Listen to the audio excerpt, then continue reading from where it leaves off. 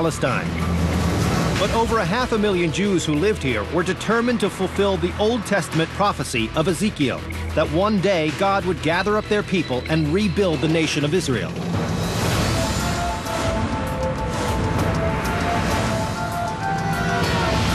This is Kibbutz's Hill in central Israel. It's a commune where everyone shares in the land and pitches in for the general good of the group. But 60 years ago, this peaceful, idealistic community was hiding a military secret.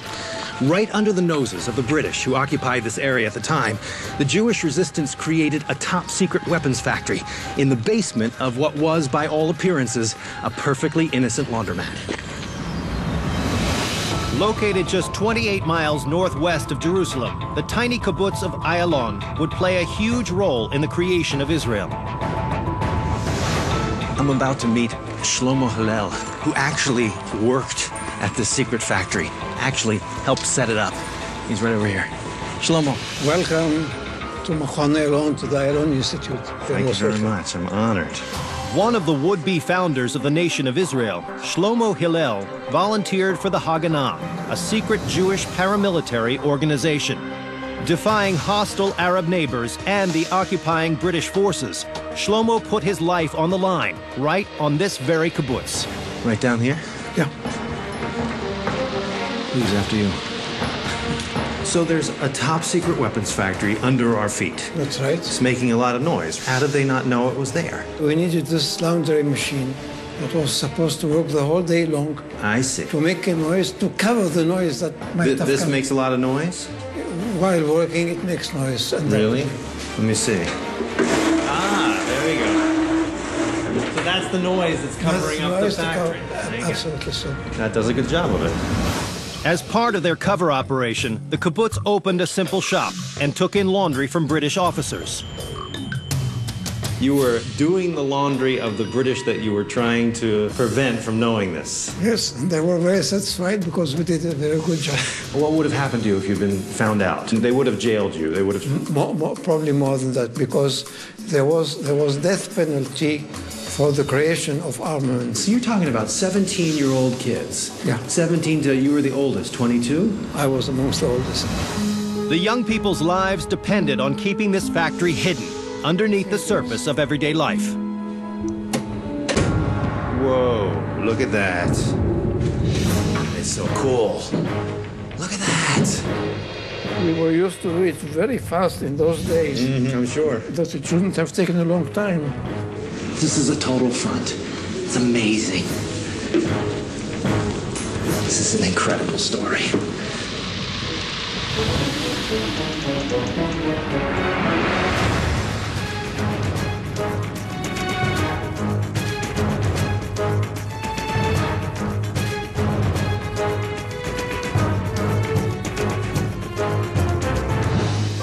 This is incredible.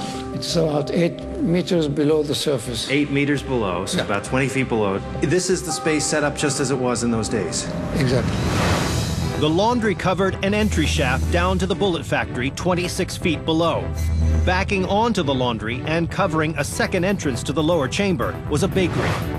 The concrete walls and ceiling of the 1,700 square foot factory were reinforced with iron to support the weight of the buildings above. And what were you making down here? Ammunition. Only one item. That's bullets for the Sten gun. The Sten was a machine gun invented by the British in World War II. It was cheap and easy to mass produce and fired over 500 rounds per minute. The Sten used 9mm bullets called parabellums, a Latin phrase meaning prepare for war. Shlomo and the others at the factory manufactured more than 2 million bullets entirely in secret, all in an effort to fulfill the Old Testament prophecy of Ezekiel, to gather up the Jews and build the nation of Israel. Well, this came about in 1945. That was the end of the Second World War. Our people started to understand that there is a possibility, probably a slight possibility, that it will be decided to create the state of Israel after the Second World War, after the Holocaust. it will be entirely different because we will have to face the armies of the neighboring Arab countries. Okay, you knew you would be under attack. Today, Israel has one of the most powerful militaries in the world and is still surrounded by bitter enemies. In 1945, the Jewish settlers were practically unarmed and in grave danger. So the men and women of the Ayalon kibbutz decided to do something about it. They built the weapons factory with their bare hands and smuggled in bullet-making machinery from Poland. Tell me how it works. I mean, tell me what you do to make a bullet. Well, the whole thing is on electricity, and it has done a lot of noise when it was working. Whoa. All right. So this is actually how it worked. Yeah. So these are what came of that raw metal is eventually stretched and punched into a. Then you have to cut the size exactly of the bullet. We have to circumcise the bullet to get it to circumcise the bullet, yeah. Right. So all along this line of machinery, there are girls and boys, young men, women, That's right. working in a process they never even knew how to do before they end up in a top-secret situation. Above ground, there were thousands of British paratroopers stationed nearby, but the greatest danger was inside the factory itself. If anything would have gone wrong here, there was no exit. And walls to keep it in. This could have exploded and killed everyone inside. So likely. Because we are dealing here with powder, with dynamite. But the bullets still had to be tested, so just a few feet away from the highly explosive gunpowder, they set up a shooting range. So this is your own shooting range. Every day the quality of the product is being tested down here. That's right. Right inside your own factory. And to my mind, it was too dangerous. In spite of all the risks, there were no fatal accidents in Ayalon, and they were never caught, a testament to the intensely detailed planning of this subterranean operation. They even had a tanning bed to make it appear as if the workers had been outside, not in an underground factory. Unbelievable. Every detail you had to be worried about.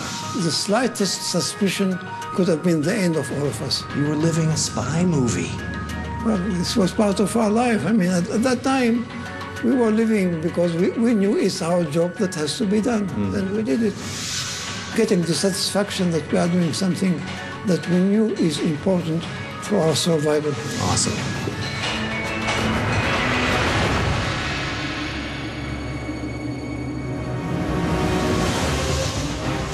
For thousands of years, the words of prophets have shaped the nation of Israel. From the promise of a savior to warnings of warfare and predictions of the future of mankind. The days of prophets are long gone, but as we move into the 21st century, their ancient visions still haunt the future.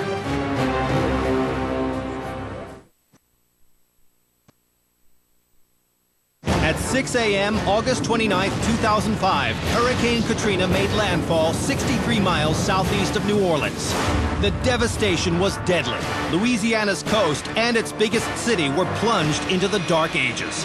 As global warming causes increased sea level rise, many experts believe the worst is yet to come, and New Orleans is desperate for answers. In a town where even the cemeteries are above ground, New Orleans' underworld may be the key to its survival. From the broken levees. This wall is about 14 inches too long. Wow. Lose one of these segments, And the rest of them and the go. rest go. To the mega engineering projects designed to save the sinking city. We need over 100 million cubic yards of mud. That is enough mud to fill 20 Superdomes. New Orleans was saved by heroes who acted bravely as their city was drowning. If we lose this, You lose New Orleans. It's a battle to save New Orleans. This could happen this hurricane season. And the front lines are underground. We're peeling back the layers of time on Cities of the Underworld. Hurricane Katrina.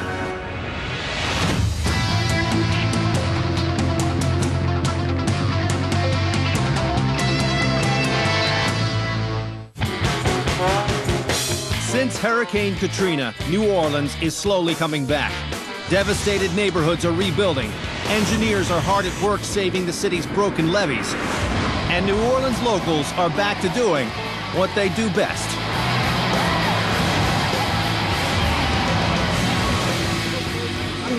Feldman, and I'm in New Orleans, Louisiana. And once again, Mardi Gras has taken over this city, and people are partying like there's no tomorrow.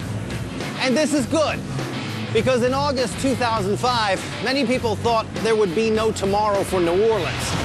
Hurricane Katrina flooded 65 of the city's 75 neighborhoods and caused the deaths of over 1,200 people. It was the worst engineering disaster in U.S. history. But the fact is, this city has always faced impossible odds simply to exist. Half of New Orleans is below sea level, in many places 10 feet below. It's a harsh reality which has pitted the people of this city against Mother Nature for years. If engineers and scientists don't act fast, New Orleans could be wiped off the map for good. It's a race against time here, and the underground is the key to it all. Half of the city of New Orleans sits below sea level, and the entire city rests on a foundation of mud. Except for the drainage tunnels that keep the city dry, very few man-made structures exist below ground. Yet this unseen underworld has played a huge role in shaping and reshaping the city. Most recently, when Hurricane Katrina made landfall. Katrina roared over New Orleans at 145 miles per hour. But it wasn't the wind that almost destroyed the city. It was water, and New Orleans is surrounded by it. Lake Pontchartrain lies to the north, the Gulf of Mexico to the south, Lake Bourne to the east, and slicing through the city itself is the Mississippi River. All right, take a look at this. I'm standing here looking up at a ship, okay? That ship is in the Mississippi River, okay? So there's the problem. You got water up there and people living down here. Water, people. That's a problem. A few dedicated scientists predicted this disaster and are desperately trying to ward off total destruction a second time. Hurricane Katrina generated the energy of 100,000 atomic bombs. But many people say that was nothing compared to what lies ahead for New Orleans, especially as global warming wreaks havoc on the planet and sea levels are on the rise. Now, the only way to prepare for a perfect storm is to know what to do. I'm about to meet hurricane maverick Ivor Van Heerden. He's the head of Louisiana State University's Hurricane Center.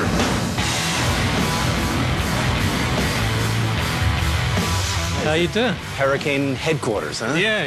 This is where Originally from South Africa, New Orleans is Ivor's adopted home, and he's passionate about saving it. The Hurricane Center on the campus of Louisiana State University is one of the most advanced storm prediction labs in the world. And it's where Ivor has generated a grim prognosis for the city he loves. So this is coastal Louisiana. This is a map that we've generated that shows land loss from the 1930s to 2000. What are the yellow areas? The yellow is all the land that's been lost. Since 1930? Yeah, since 1930, over 1 million acres. And you will notice there's a fairly high concentration in the area around New Orleans, which was very significant during Katrina. This is a dire national emergency. But the land lost along the Louisiana coast is only the beginning. As global warming raises ocean levels worldwide, New Orleans won't be the only city losing real estate to the sea. 53% of Americans live in coastal cities and towns, all of them increasingly in danger from storm surge flooding. Scientists believe the Atlantic may rise another foot by the end of the century. Combine that with a major storm, and Miami, Washington, D.C., and Boston would all be swamped. New York City would lose its entire subway system. All of its major airports and part of lower Manhattan would be under 10 feet of water. But no city is as vulnerable as New Orleans. Even at current sea levels, it was devastated by Katrina's storm surge. So when we saw the streets of New Orleans flooded up to rooftops, that was the damage of a storm surge. That was really the damage associated with the failure of the levee systems. Katrina was a man-made catastrophe. Most people think of Katrina as being as bad as it gets. Not even close, right? Not even close. Katrina missed New Orleans. If the shoddy levees hadn't have failed, we wouldn't be talking about Katrina right now. Wow. Ivor and his team use supercomputers with the power equivalent to 3,000 supercharged PCs. The computers create elaborate cyber models of the New Orleans topography and levee system. Then they can demolish the city with virtual hurricanes of any speed, force, or direction. You merely moved a hurricane like Katrina over toward a direct hit from the west, as opposed to where she went, which was to the right, on the east. That's right, and we slowed her down just a little bit with the eye. It's tracking up, tracking up, tracking up. And as it does so, you'll notice all the bright colors. Right. And when it's over, you will see that the whole of New Orleans, everything, is underwater. During Katrina, the world-famous French Quarter stayed dry, but a Category 3 hurricane from the west would be a different story. The storm surge from the Intracoastal Waterway and the Mississippi would create a huge dome of water that would overtop the levees. That water would fill up Bourbon Street, rising 15 feet above sea level, blanketing the rest of the city for miles. There would be no sanctuary. Consequences would have been, instead of 1,600 dying, probably 50,000 dying. And you feel sure this would have happened? This could happen this hurricane season. Ivor believes another monster storm is coming, and to protect New Orleans from another tragedy, engineers have to repair its defenses, starting with the underground. To see the problem firsthand, Ivor took me to the front lines of the battle to save New Orleans.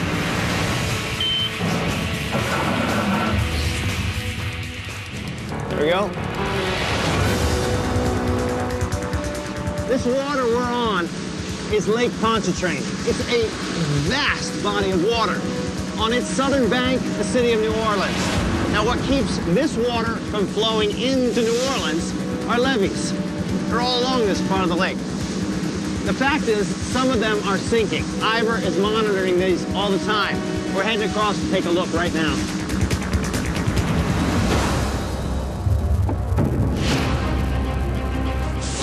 Okay. Well, down here we're at the western flank of New Orleans.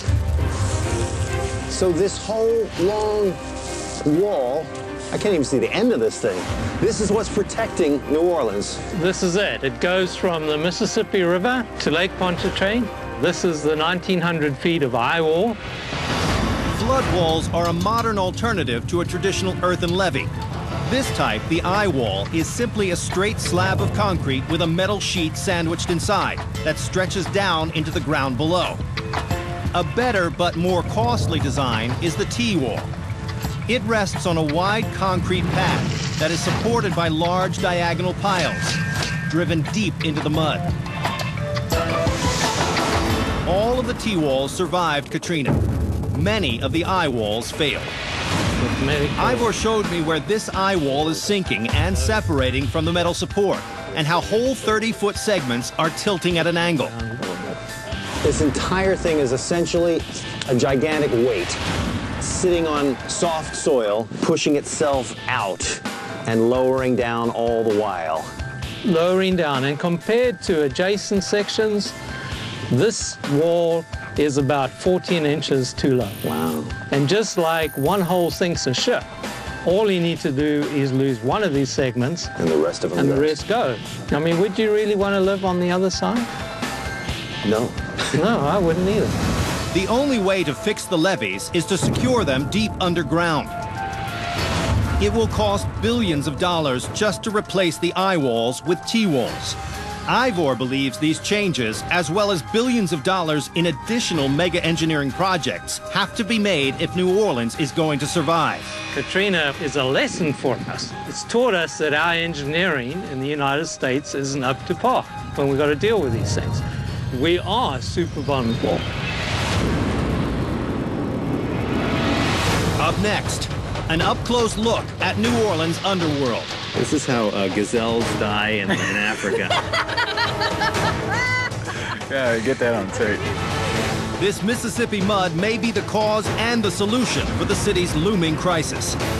So this is what gives that levee its substance, its structure. That's right. And later, the heroes who saved New Orleans. If we lose this, you lose New Orleans. Louisiana is the only state in the Union that doesn't have counties. Its political subdivisions are called parishes.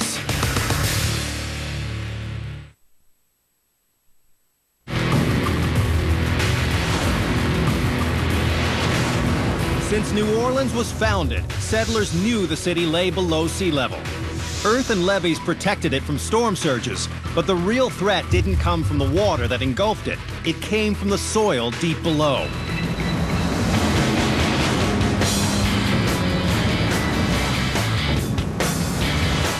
I met with Captain Marshall of the Army Corps of Engineers to see how New Orleans is solving this age-old problem. So we're heading out to see some levees, huh? That's right, we see some levees. This for me? That's for you. Thank you. Army Corps of Engineers now, we gotta keep it safe. Oh, appreciate that. Now, how much levee is surrounding New Orleans? There are 350 miles of levee and flood wall that create the perimeter of protection. That's as far as Houston to New Orleans or San Francisco to LA. In the wake of Katrina, over 16,000 members of the Army Corps of Engineers have been rebuilding these deceptively simple-looking earthwork levees. Levees, embankments built up to prevent flooding, are the skeleton of this city. The earliest versions were natural ridges of earth built up over thousands of years by sediment in the Mississippi. When the French first came here in 1718, they built on that high ground, then began to drain the swampland and raise 3-foot-high earthworks to protect their reclaimed land. For the next 100 years, the city kept expanding, building more and bigger levees, but it also began to sink. As water was drained out of the wet soil below and more weight piled on top, the ground subsided. The city has fallen roughly 2 feet every 50 years and as much as 10 feet in places. A giant bowl ringed around by protective levees. And if the levees fail, like they did during Katrina, the bowl fills up and New Orleans drowns. So, is this levee complete here? It is complete in terms of its elevation and its general shape. Okay. But it still needs some grass to be planted. This levee is basically earth bulldozed into a trapezoid, sometimes as wide as a football field. Grass is planted on top, so the roots will bind the soil together and help fend off erosion. Engineers have to calculate where to build the levees, how tall they should be, and the exact composition of the soil used. One tiny miscalculation and the result can be disastrous. During Katrina, waves overtopped the earthen levees containing the Industrial Canal in New Orleans' lower 9th Ward. The water scoured away the unprotected backside until the structure collapsed in on itself, breaching in 3 places. The entire 9th Ward was flooded, and up to 70 people died. Our levees, our flood walls, and other structures need to be resilient to storms bigger than what they are designed for. That's a very big lesson learned that we learned from Katrina. The key to stronger levees isn't just height, it's what's beneath them.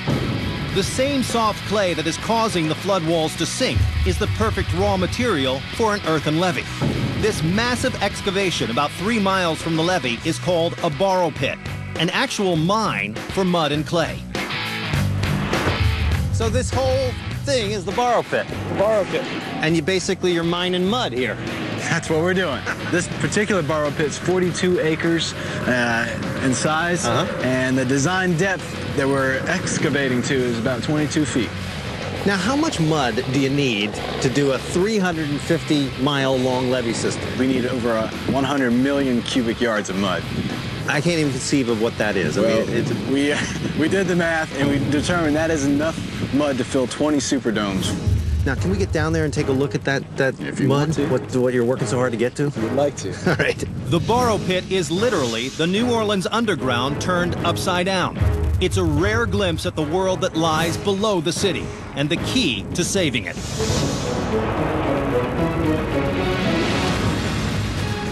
Unlike other major cities, New Orleans doesn't sit on bedrock, but layers of mud, silt, and clay deep below the surface.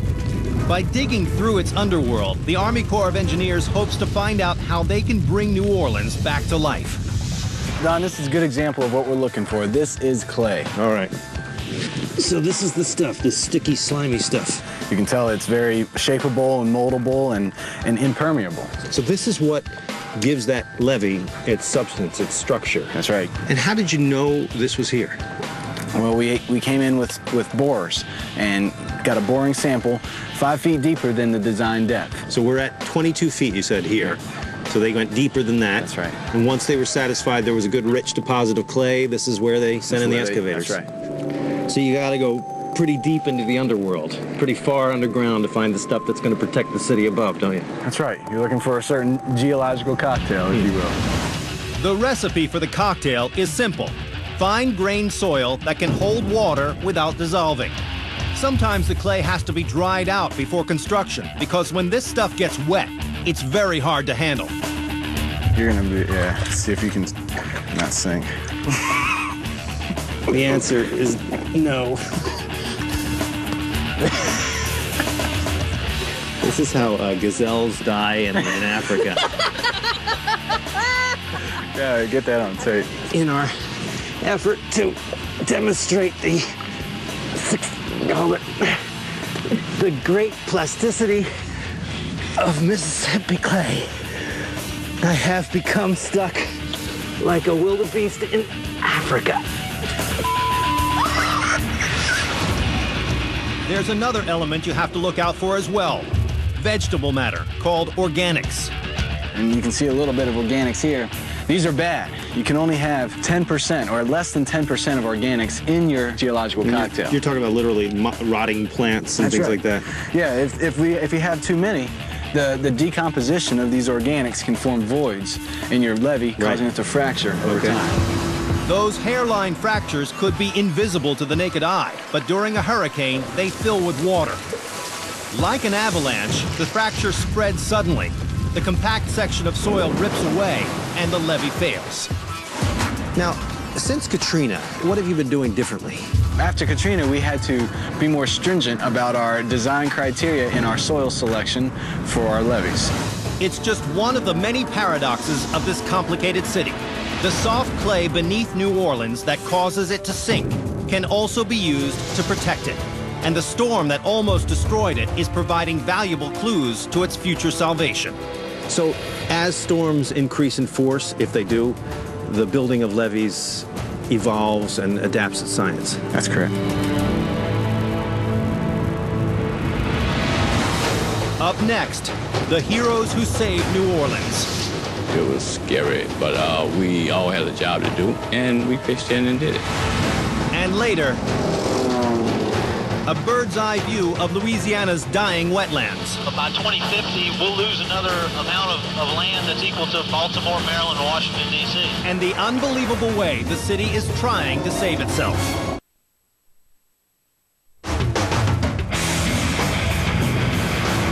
The French settlers who founded New Orleans had the tough job of turning a disease-ridden swamp into a livable city.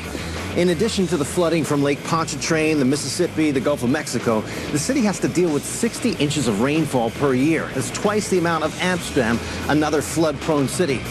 And for centuries, New Orleans had no real way of moving the rainfall out of here.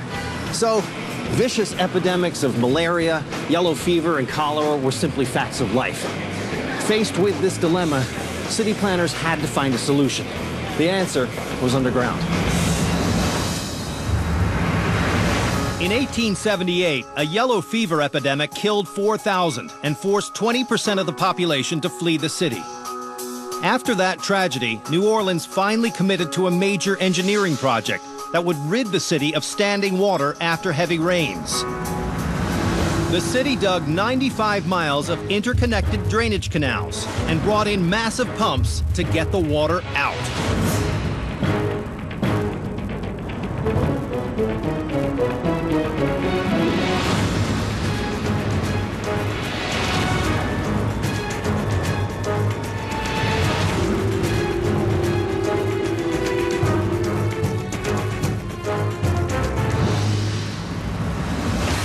A relay system of 24 pumping stations is connected by a vast network of channels, half of them up to 10 feet below ground. Building subterranean canals in this soft soil wasn't easy, After the basic channel was excavated, it was lined with sheets of steel. Steel beams were placed across the top to hold the sheet pilings in place. Then concrete was poured in to line the channel, making a structure strong enough to support roads and buildings above, and to funnel 29 billion gallons of water out of the city every day. These canals are some of the only subterranean structures in the entire city. This 90-mile-long subterranean part of the system, much of it over 100 years old, was put to the ultimate test on August 29th of 2005. New Orleans' 100-year-old drainage pumps might be the only reason the city still exists today. They're capable of handling over 29 billion gallons of water every 24 hours. That's an Olympic-sized swimming pool every 1.9 seconds. But these massive pumps were never designed for levee breaks. When Katrina hit, most of New Orleans was evacuated. But the pump operators remained, despite the risk to their lives. They stayed to protect the city. And the story of pump station number 6 is not to be believed. Heavy rain started on Sunday, and by Monday morning, when the storm's 115-mile-per-hour winds crashed into the city, it had already dumped 10 inches of rain. By Monday mid-morning, the worst of the storm had passed, and this system, and the men who manned it for 24 hours straight, saved the city from the initial flooding. And then the levees broke. By late Monday morning, there were dozens of failures. 41 miles of gaping holes in New Orleans' protective barrier.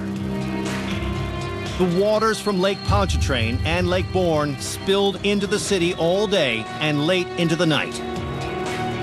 Because the pumps send water into the lake, they were now useless, just moving water in a circle. All the operators could do was focus on saving the stations. If they were destroyed during the initial flood, there would be no way to empty out the city later, and New Orleans would be lost for good. This pump is nearly 100 years old, but it's still going strong. Here's how it works. This wheel here is the motor. It turns at a high speed. That's the energy for the shaft, which is connected to the propeller inside here. A 12-foot in diameter propeller turns inside this housing.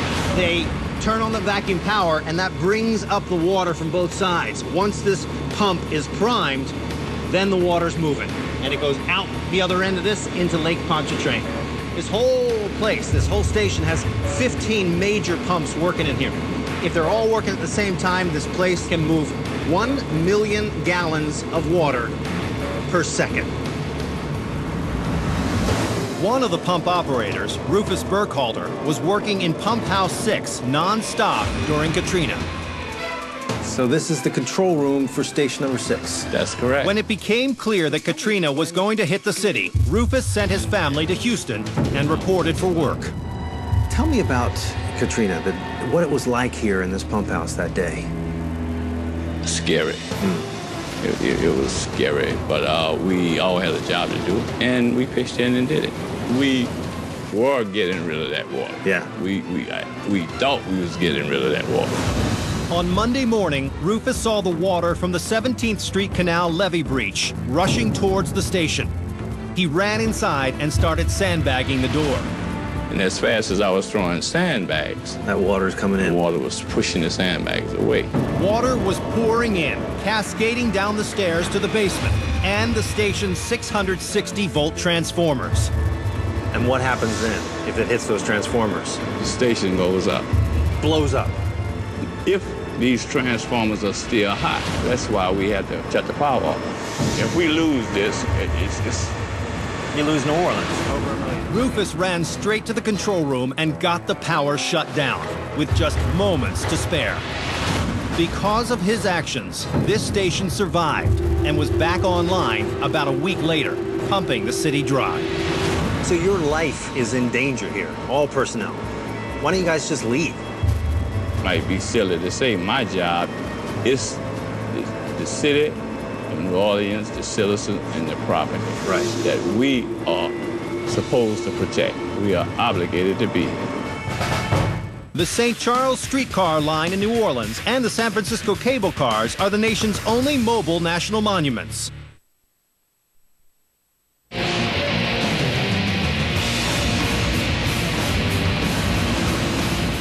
most of us know, there's a problem with the levees in New Orleans.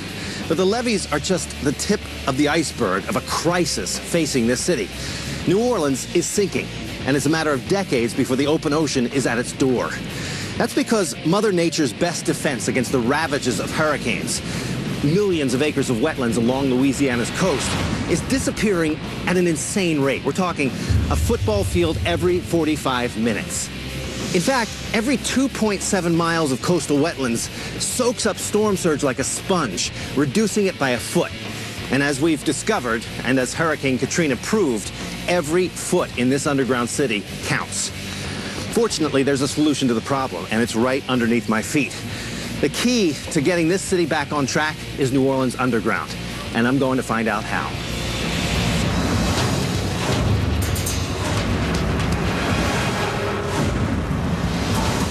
Flooding is part of the natural cycle of the Mississippi Delta. But as the population grew here, so did the level of destruction every time the river overflowed the banks. One of the worst came almost 80 years before Katrina.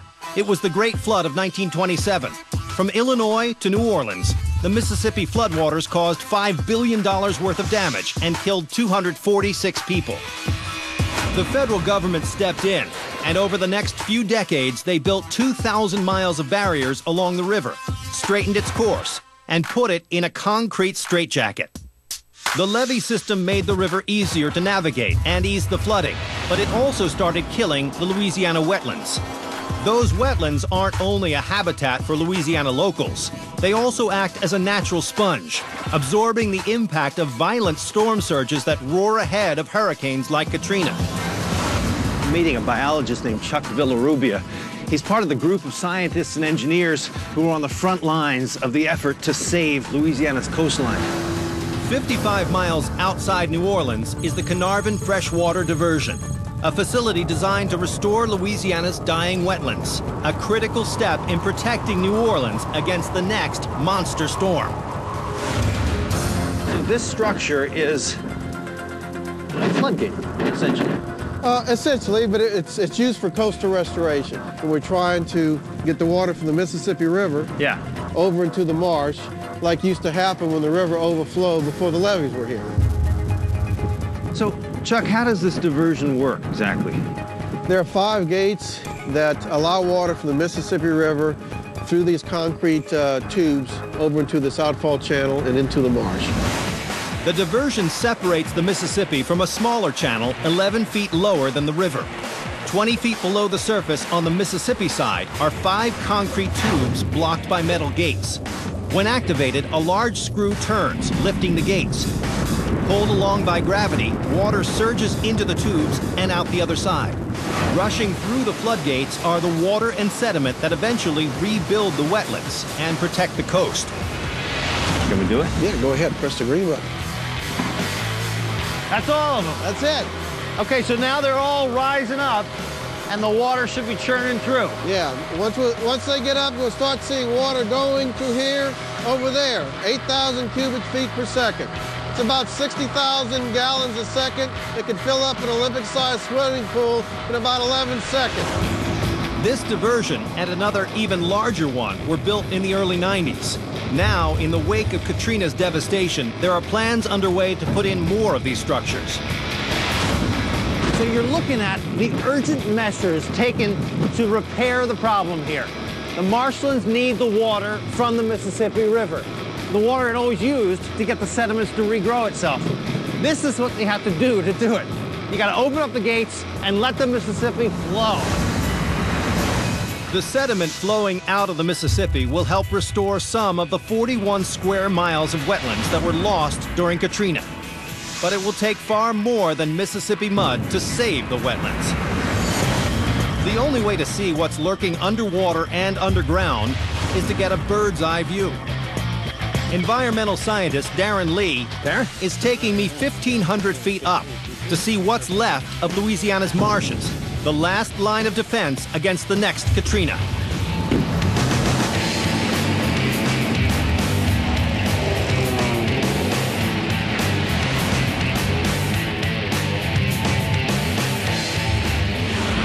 How far are we from New Orleans right now? Oh, you know, we're basically maybe 5 miles, 10 miles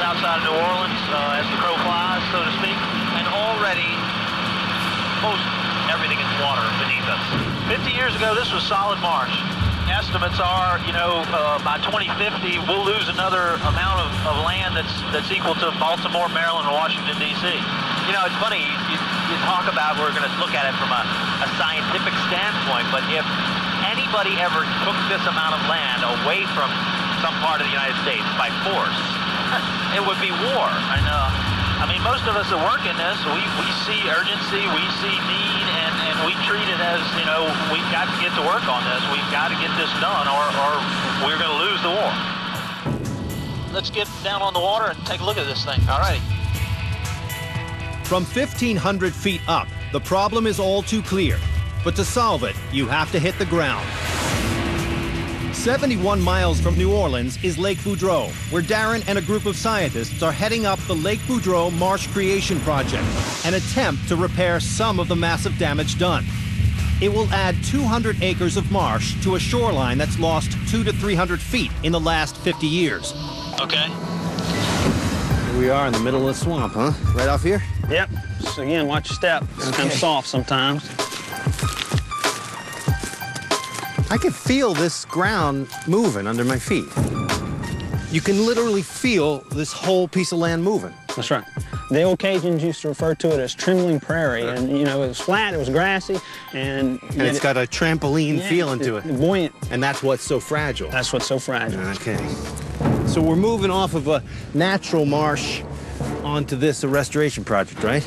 That's right. We're on top now of what they call the containment dike. So when they take sediment out of the lake here in front of us and pump it through the pipe from the dredge, it's going to come over this containment dike, and this is where we're going to restore the marsh.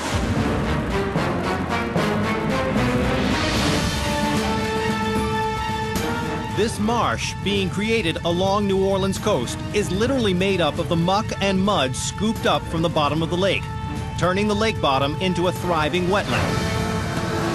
A hydraulic dredge is used to gather up the sediment. The boat lowers a large pipe with a cutter head on the end into the lake bed. The cutter stirs up the mud, which is sucked into the pipe, just like a vacuum cleaner, then pumped along another line to shore, creating a life-saving marsh. So it's literally taking the underworld out there, the underground of this marsh. That's right. And pulling it up and putting it back over here. That's right. The brand new marsh is protected from heavy waves by this rock wall. The rocks are piled on a durable fabric to disperse the weight and keep them from sinking into the soft mud. This feature is temporary. It's only to contain the material, and then once the material consolidates, we're going to knock this down so that we let the tidal action work the water in and out. It becomes a working marsh again. The critters get in there. It becomes habitat. A living, self-sustaining marsh will absorb killer storm surges and protect the humans that built it. If there had been more marshes like these during Katrina, the damage to the Louisiana coast would have been greatly reduced. Take a look at this. This is the silt we're talking about. This is from the bottom of the Delta, the Mississippi Delta. I mean, we're in Louisiana, but this stuff here came down from Minnesota, Nebraska, Missouri. So we're not just talking about Louisiana here. We're talking about America, all over my hands. Up next, with their city underwater, the remaining survivors had only one place to go. But even their shelter of last resort was on the brink of disaster.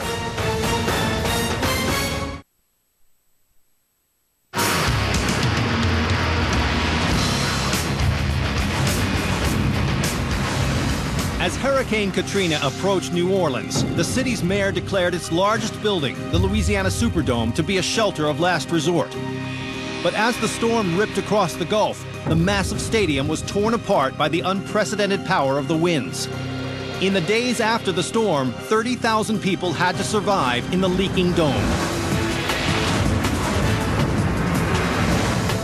The world's largest fixed dome structure, the Superdome, was synonymous with the chaos of post-Katrina New Orleans. Today, it's up and running at full speed and has become a symbol of how New Orleans is defying all the odds and coming back. I'm going inside to meet Doug Thornton, who manages the dome and can give the insider's view on how the Superdome survived its darkest days. Welcome to the Superdome. Thank you very much. So this is the big place, huh? This is the big place. Nearly 2 million square feet of space under one roof. Before Katrina, the Superdome hosted 6 Super Bowls, the Pope, and the Rolling Stones, who packed this place with 91,000 fans. Look at this thing. Man, huge building. You really don't get a sense until you're right in the middle of it out It's here. a vast space. We're on a floor that's 166,000 square feet of unobstructed, column-free space. Incredible. How big is that roof? Well, it's 440,000 square feet, 9.6 acres, and it's 270 feet from the floor to the apex at its highest point. That's 27 floors up. It was that massive roof peeling away like an onion skin that became an indelible image of the destruction of New Orleans. And Doug was in the thick of it all.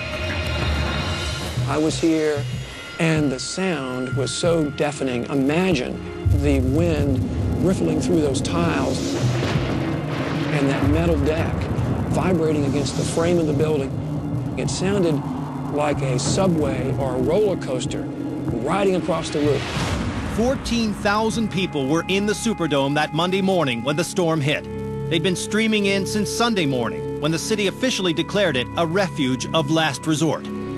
Imagine 6,000 people seated in this lower section here that were huddled trying to protect themselves from the rain and the debris. Once the roof began to fail, we quickly moved those people out into the concourses to where they would be safe. That was when I was most fearful. I was afraid that we were going to lose someone to falling debris. By the time the storm died down on Monday afternoon, 70% of the roof was gone and the stadium was drenched, but everyone was safe. The 30,000 survivors owe their lives to the well-engineered structure above and to the unique structure deep below the stadium.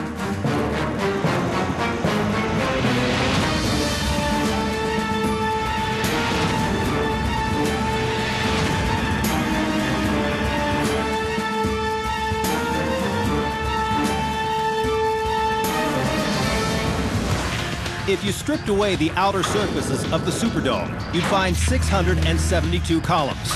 Those columns all rest on concrete pads, which are supported by pilings. 15 one-inch square sticks, 165 feet long, driven 16 stories into the ground. These slender supports, over 5,000 in all, keep the Superdome from sinking. The pilings don't sink because they're held in place by friction with the particles of fine-grained clay compacted around them. It's the same principle as sticking a beach umbrella into the sand, only much bigger. Because the Superdome is perched 2 to 3 feet above sea level, the dome survived the initial storm surge. But the worst was yet to come. So the next morning, we awoke to the water lapping at our doorstep. It was 4 to 5 feet in certain sections of Poydras Street, nearly 3 feet on Girard behind the Superdome. And the people just started coming in droves. They were being dropped off by helicopter. They were being brought here by large military trucks, these high-water vehicles. They were floating their belongings and wading in neck-high water. They were getting here any way they could. As flooding from the levee breaches filled up the city, 30 to 40,000 people sought shelter in the dome and stayed here for 5 days. I tell people all the time, this is a football stadium. We're equipped to handle people for 4 hours. It's not a hospital. It's not a hotel where you can handle people for 4 to 5 days with no basic services, with very little power, very little water, no water pressure, no toilets, no way to remove trash, no way to even serve the food. As bad as it got in here, it could have been much worse. Only Doug and a few others knew that the dome was literally inches away from utter chaos. So day after Katrina, 6 a.m. you wake up and there's water outside your stadium. And I'm concerned that our generator's going to flood. Here's the generator, and of course the generator was running, and you can see it only sits about 18 inches above the grade level. Yeah. So I walk over here to this door,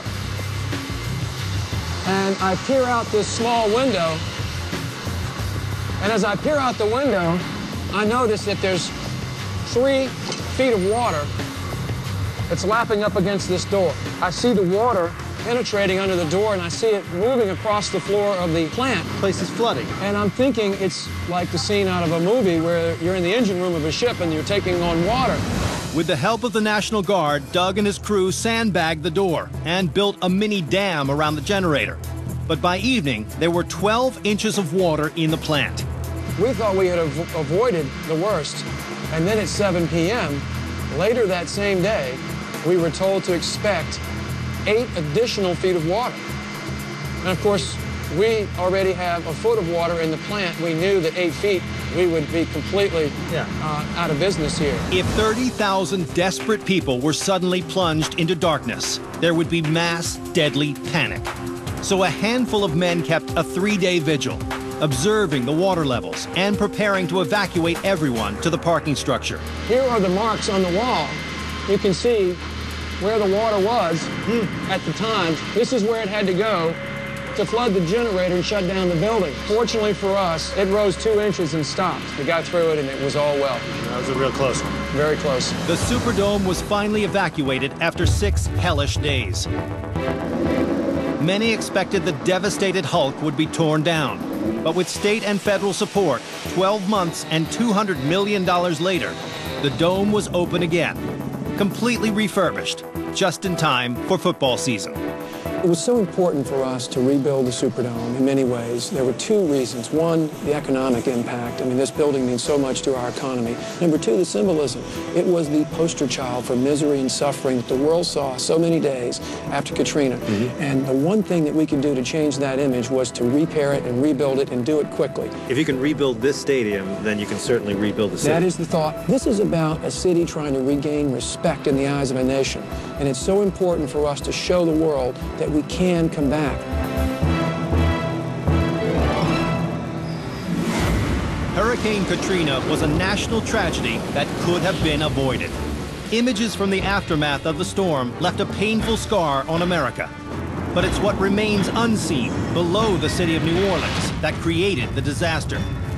And if this city has a fighting chance of surviving another monster storm, one that many predict is certain to come, the city's underworld will play a key role in saving the city's future.